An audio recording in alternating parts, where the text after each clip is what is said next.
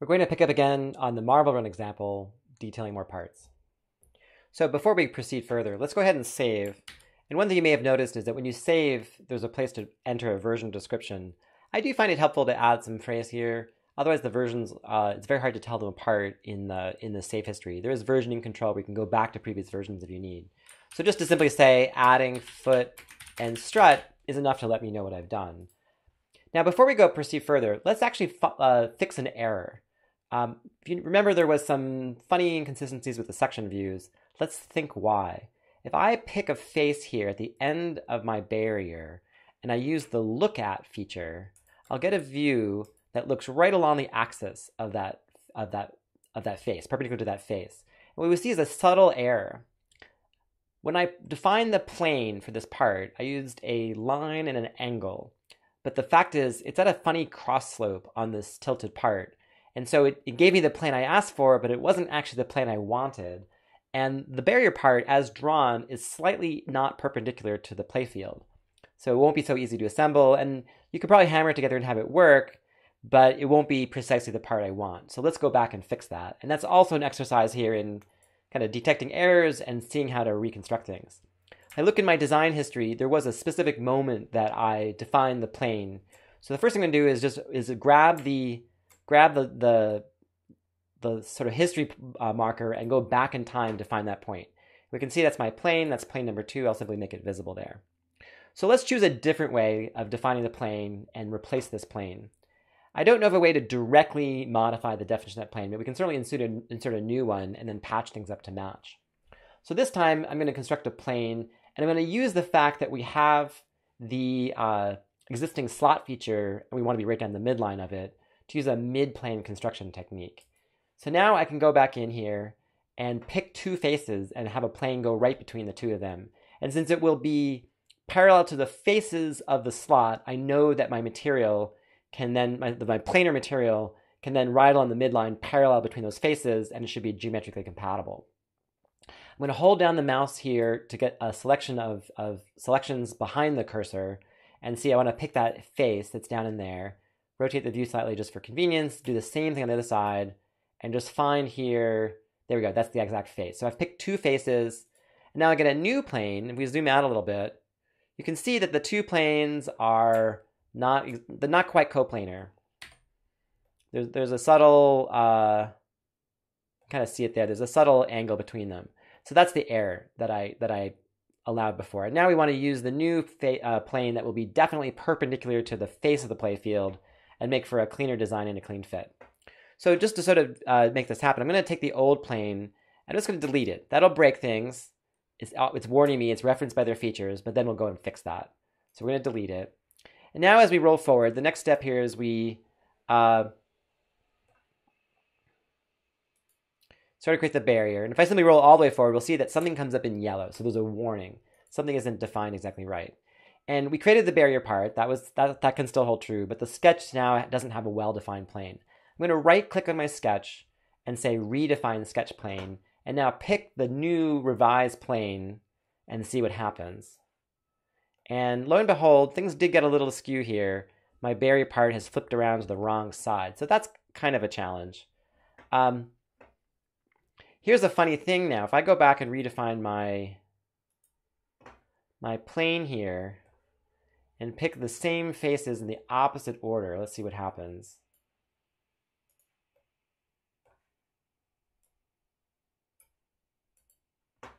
The plane will have the same geometric extent, but lo and behold, my part is at least on the right side, so that means it didn't break it quite as badly. Let's go now patch up that sketch. I'm going to edit the sketch. So I'm going to reactivate the part just to make sure I'm really in the right part. This is the barrier part. And I'm going to go edit that sketch and see what I can fix here. So what's happening? Okay, at this point,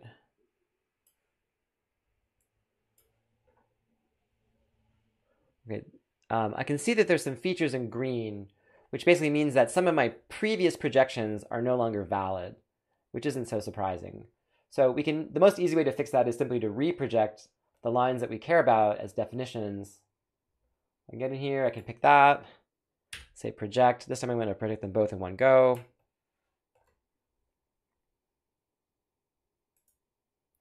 Okay, so now I have reprojected those lines. And now if I redefine my tab center lines, I'm going to find the green line from before and delete it. And now add a coincident constraint between the reprojected lines and the appropriate endpoints. Okay, now I'm going to fumble with Fusion for a minute. I may edit some of this out.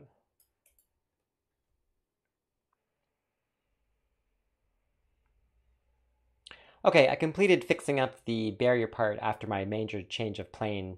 It took a little more time than I care to admit, mostly because it took a little time to decode exactly which relations needed to be, which constraints needed to be deleted and updated. Maybe the lesson of the story is when you see a warning sign, like when I originally imported the cross axes, they weren't a point, they were a line. That should have been a hint to me that I didn't have neatly perpendicular geometry, and I should have stopped then and fixed it, but I had continued. The second thing is under-constrained parts can sometimes really break badly when you change something. So often adding more dimensions and fully constraining things will just help with future fixes so that things don't get all wonky once one thing is broken and everything else has a lot of freedom to move to erratic positions. But at this point we have at least a fix-up. I can finish that sketch and turn the playfield back on and turn the strut back on and go back to the top level. And now, if I look at the end face of that barrier part, and notice I have moved it in the meantime, it's a little longer and sticks out. That's a separate thing to fix.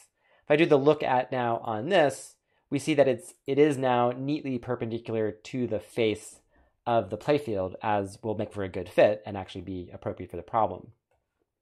Now, this does suggest to us why the cross brace might be problematic. When you're dealing with flat laser cut material, you can't miter the edges. They cut at perpendicular to the face. So to actually find another part place here for a brace that would be perpendicular to both the playfield and the base, it would have to be parallel to the strut. It's the only geometry that allows you to have a plane that ends up being correctly perpendicular along all axes. So instead what we're going to do is we're going to create a small cross brace that doesn't actually cross between the top playfield and the bottom foot. That just separately braces the strut to the foot, and that'll provide a little bit more stiffness.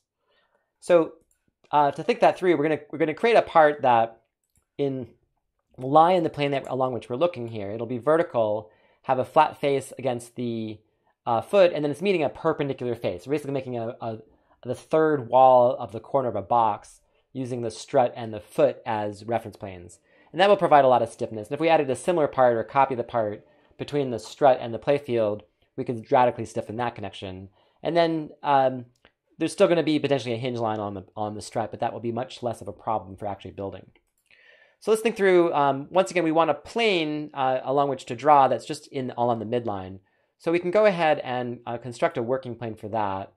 And this time I can just use offset plane because I know that things are along right angles. Oops, once again, the ellipse line is not truly a...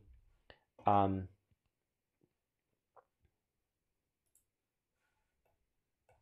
having trouble selecting the line I wanted there. I'm trying to put it directly along the midline of the ellipse, and so I was trying to select the midline from the sketch of the ellipse, which is turning out to be problematic. There's not a construction line there, is there?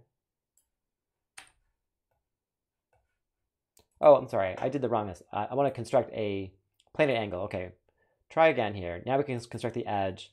And this time the 90 will work because I just know that things are orthogonal. And I get a vertical plane right along where I want my part to go. So we're going to construct the part first and then add the appropriate slots kind of as a fix-up after the fact. Let's create a new component. We're going to call it cross brace. And I'm going to pick that plane and pick the plane I just used and create a sketch on it. And now we're looking down the line here. So I'm going to just import as reference the top edge and the bottom edge, visible edges in this case, of the ellipse as projected geometry. And I'm going to also pick the projected faces of the strut as projected geometry. These will give me lots of reference lines against which to draw my part here. Okay. And then I'm going to go ahead and just isolate. So I'm dealing only with the parts I care about. And I'm going to turn each of these back into real construction lines just to avoid confusion. Okay, so now I know that at least the lines along which my part should get drawn, more or less, and I can go ahead and draw some kind of part. We're going to proceed now with drawing the cross brace. I didn't sketch it on paper first, and that was a mistake. If I had done so, I might have more properly visualized what I wanted before just jumping in here, but here we are. I'm going to just complete the part. I want a midline for symmetry. We're going to use that a few times here. And I'm going to draw a kind of basic part profile, and I'm going to mirror it after the fact. So I'm going to just draw some lines, and we're going to use a half lap joint. We're going to have some width across the face of the foot, some amount coming up. We're going to come up to the face of the strut, and I could add a wedge shape here. I'm just going to depend upon having a long contact. And the idea is I'm going to come down and come across, and that we'll end up adding a slot to the strut to provide some room for this cross part. But we'll first slot onto the bottom of the strut and then together press down into the foot. And that will give me a path toward assembly. Now I'm going to go ahead and in the sketch itself, mirror these lines, so automatically create the right kind of mirrored relationship for my, my foot feature. And then we have a profile for a foot that should work. And that's enough to get us a kind of bracing part without too much work. Honestly, I don't even really need a tab on the bottom. Maybe we'll keep it simple and just let this all kind of press together. And it could always be glued for a little stiffness. One thing we care about is we want to make sure that this part is not too weak. So we're going to always want to make sure this has like some minimum material. And then just for symmetry, we're going to make sure that it has the equal amount of, actually that's not going to work. We're just going to dimension the upper part here to be the same length. I got the wrong dimensional thing there. Okay, there we go. 7, 8. Okay, we're gonna just fumble with this dimensioning scheme here, and hopefully things stay stable. Let's give it a concrete width, just so that things don't go too wonky on us. Let's give it a concrete height, 15. And the only thing left there is are these side angles, and they're just not that crucial, so I'm gonna just let them float for now. Okay, so there we have a profile for a bracing part that can go across the, there we go. Symmetric, hole distance, 6 millimeters, get a new body. There's a brace. Let's go back and see it in context, and then we can think about how this might work. So I'm going to go ahead and make everything visible again. So, all right, so there we have an example for how the strut might work. And currently those parts actually intersect. If we were to look at the,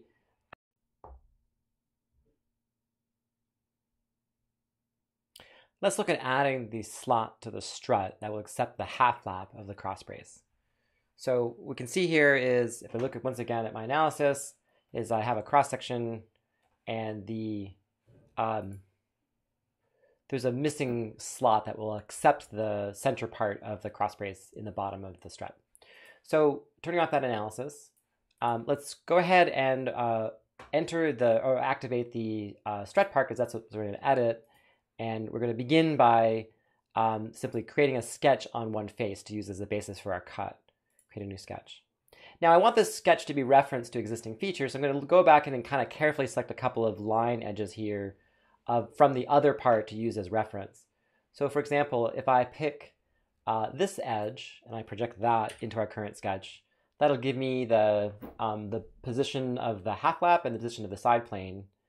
And then on the other side, to get the material thickness, I can use the other element here as well. I'm basically depending on the fact that the slots will be, I'm drawing them exactly on size, and depending on the fact that they'll cut a little oversized, might be a little wiggle, but I can probably just glue these in place to kind of get them fully fixed. So that gives me 2 projection lines, and then in my sketch, I'm going to just make sure that those are dashed lines to avoid confusion. And now, just to kind of keep things very clear, I'm going to turn off the body of the strut so I don't have it cluttering my view, and turn off the cross brace so I don't have it clutter my view. And that lets me more precisely get that. Okay, so now I can draw my half lap simply as a box, and the idea is I'm not going to have any dimensions here.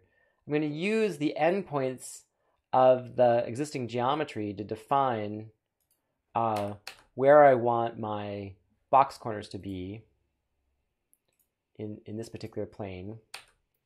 I can get my coincident to work. Corner point. And then I'm going to use the same line I had before. I'm going to turn off the foot for a second. Okay, so there, I'm going to use, I'm going to also project, I think, that other line in as well to use as a basis for turn off the foot. Adding a collinear constraint for the bottom of my feature there. And there. So now I have a projected view of the slot that is entirely referenced to existing geometry and will be associative to everything else. So I don't need to add any more numbers. I can finish the sketch. I can accept that, and I can, in this case, just add it as a cut feature. I'm going to make sure the body of the strut is visible. And as is my suggestion always, I'm going to reference it directly to the faces instead of having a distance embedded here by saying that instead of a distance, it's going to go to object and pick the back face of the strut. So now the cut will be a notch exactly in the back of the strut. Okay, and we're going to want to have something similar in the top edge because we want to brace the back of the playfield. So rather than make yet another feature, I'm going to just simply go back now into the same sketch. Yes, it's this sketch, and edit it. And now I'm also going to just turn off the playfield for visibility and the barrier, just making everything look clear. And I get my choice of where to place it, because remember I'm going to insert the brace onto the strut part before I assemble anything else. And so we're not going to have any other dependencies here. At this point I can create just another rectangle. I'm going to actually create it specifically as a 3-point rectangle and just kind of pick a convenient spot, kind of, it's like there and there. And then I'm going to use just some equality constraints to set the dimensions to match, because I know that this other slot will have the correct dimensions. And then later we'll be able to copy a part into place. Make it collinear with the visible edge. Okay, and that will also there. And we actually have a freedom about where it's located. It can locate anywhere along these points. So we're just going to kind of visibly place it at a reasonable spot, but we actually are going to add a dimension with respect to some other feature, just so that we it's not sort of floating around as we modify their things. That'll give at least a sort of definite location, which we could fix if we need to. And then when we have to once again go back and fix up our extrusion of the cut to include that other feature, because they're considered separate profiles. And then we have the cut for 2 notches. And that part has some notches in it, but it'll still be strong enough to work. All right, so at this point, let's go back up to the top level and just make everything visible again. We want the playfield, the foot, the barrier, the cross brace all visible. And this is, at least I haven't done the copies yet. I'm going to do that in a separate video. But that gives me at least now a sort of viable design for a braced structure, including thinking through the assembly sequence a little bit. And I'm going to save a version at this point and say adding cross brace. Okay, so we're going to pick up separately with copying and locating parts in space and exporting to DXF.